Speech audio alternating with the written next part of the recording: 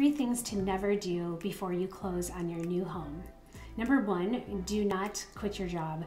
Lenders will verify your employment several times throughout the process, at least 2 times throughout the process, and you definitely do not want to get so close to the closing table and then realize that you can't get the loan because you don't have a job. Number 2, do not make large purchases. Do not go out and buy that new car or the new furniture for your house until after you're closed. That can really have an effect on your income to debt ratios. Throw those off and then you won't be able to get the financing.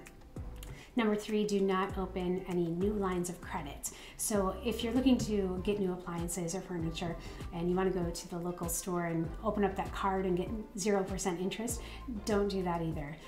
That will, again, throw off your income to debt ratios or your credit scores, and you won't be able to close.